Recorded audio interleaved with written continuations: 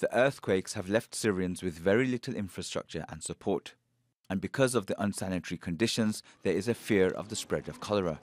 The disease is caused by eating and drinking contaminated food or water.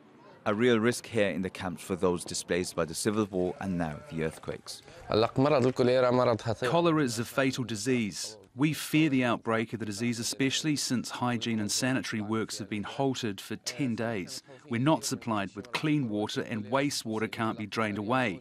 We call on relief agencies to act swiftly. There are concerns that camps lack enough resources to handle an outbreak.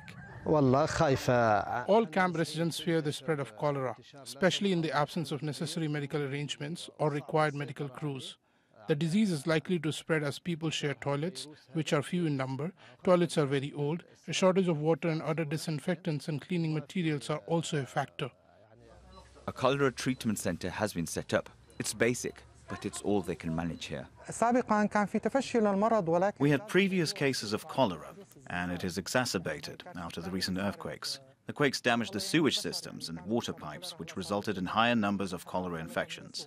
The number of positive cases is on the rise, especially within the camps.